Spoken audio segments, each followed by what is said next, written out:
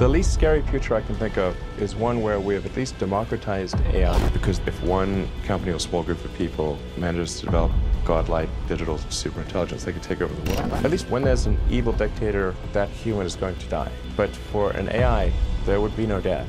It would live forever. The primitive forms of artificial intelligence we already have proved very useful, but I think the development of full artificial intelligence could spell the end of the human race. Once humans develop artificial intelligence, it would take off on its own and redesign itself at an ever-increasing rate. Artificial intelligence is a rising concern for the future. There are many possibilities. Among them comes one that stands out above the others, an AI that acts as a virus, growing in power and influence the larger the audience. But the question is, just how long would it be until something like this occurs? Can we do all that we hope to achieve before it takes control?